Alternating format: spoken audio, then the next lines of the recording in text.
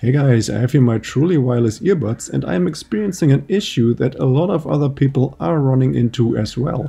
And that issue is that one of the earbuds is playing completely normal while the other one is suddenly a lot quieter.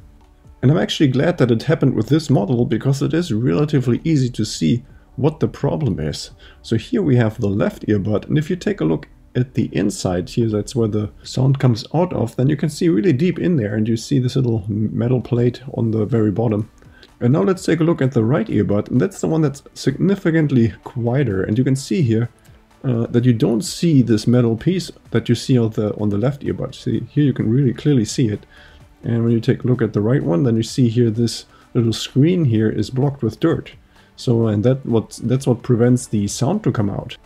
And now it's relatively easy to clean this up. All I'm using here is a simple small shot glass and then some rubbing alcohol. You see here there's 91% isopropyl alcohol. You can use other percentages too. I think there's also like 70% is very common. You just use a tiny bit of this alcohol. Just put just a little bit into this glass, and then you take your earbud, and then with that dirty screen first, I'm going to put this right into the liquid here.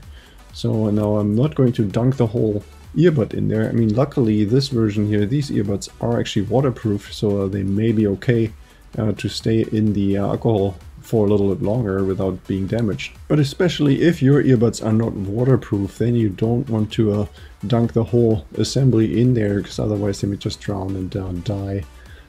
So I'm just going to leave this sitting in here for about half hour. I'm just going to let it soak and let the dirt and grime and earwax, whatever is in there in that screen, I'm going to let that resolve slowly. So now after a while I'm going to take out the earbud and I'm going to dry it off, so we can even shake it out a little bit. Just make sure don't like tap it on the on your table just to get the liquid out of that hole.